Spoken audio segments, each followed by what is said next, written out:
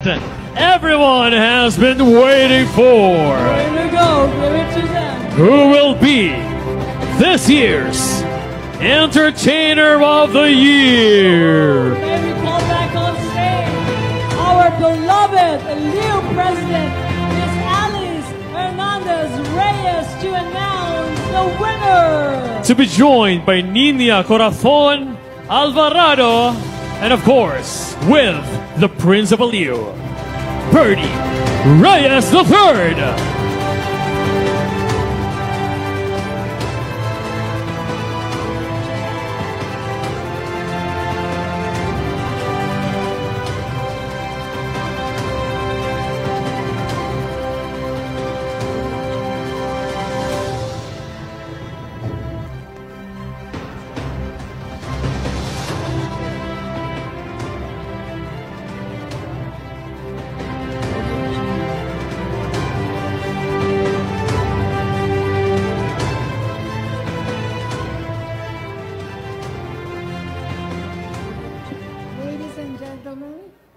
The Entertainer of the Year 2022 is Mr. Gerald Santos.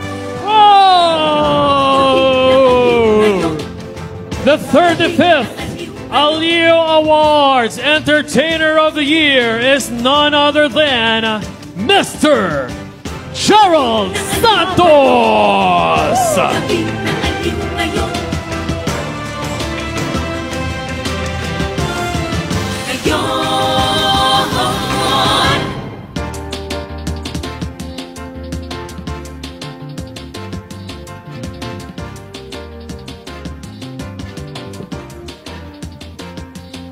Wow! Grabe po, grabe. Maraming salamat po talaga. Thank you so much. Aliw Awards Foundation. Thank you, Miss Alice. Thank you, Birdie, of course. Sa lahat po na bumubuo ng Aliw Awards Foundation, thank you so much for this recognition. Grabe lang po kasi, kumbaga, lahat po ng hard work, yung dedication, na inilalaan po namin ay nagbunga po. Nagbunga po silang lahat.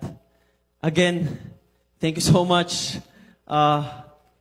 to my manager uli, sa aking kuya na nandyan sa akin tabi palagi na para i-push ako to my limits talaga.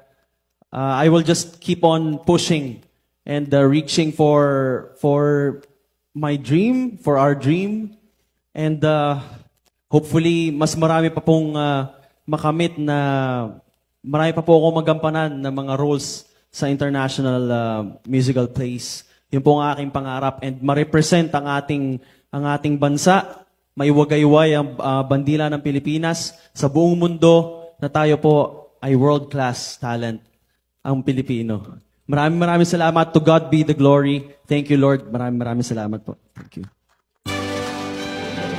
Gabi ng Aliw ngayon.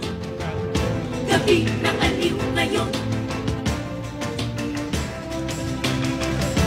Congratulations once again, Gerald Santos, the Entertainer of the Year. Another big round of applause. Come on! And of course, congratulations to all the nominees and the winners. Indeed, tonight is living a trail of gratitude in every individual in this ballroom. Yep. And that concludes the 35th Aliw Awards 2022.